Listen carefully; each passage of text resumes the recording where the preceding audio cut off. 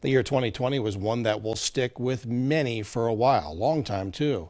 First News reporter Chandler Blockman has the latest on the positive takeaways from the challenging year.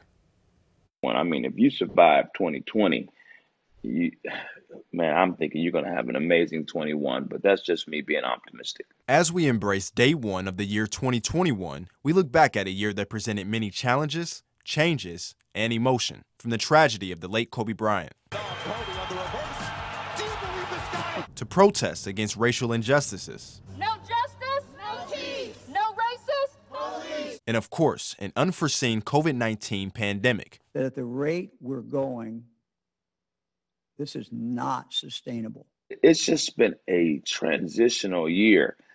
It's been a challenging year for a lot of people. Mark T. Jackson is the lead pastor of the Light Church in Youngstown. You may recognize him because this year, he and members of the Light did their part giving gas, groceries, and spreading love to the people of Youngstown. Being a 1-year-old church, it was a challenge, but many people said they appreciated the fact that, we stepped in to help them in time of need. Although this year came with its share of challenges, Jackson insists there were also some positives. It gave you a lot of time to really consider who you are, what are some goals that you're trying to do.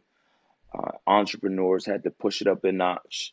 And I believe even though we were separated, this was the year that we were probably the most united. In some ways, life in 2020 was the same, but in many others, it was so much different. But as we begin a new year, it's important to have a positive outlook on what we hope to come. I'm a pastor, so I believe that. I believe that God is still in control and he'll heal our land.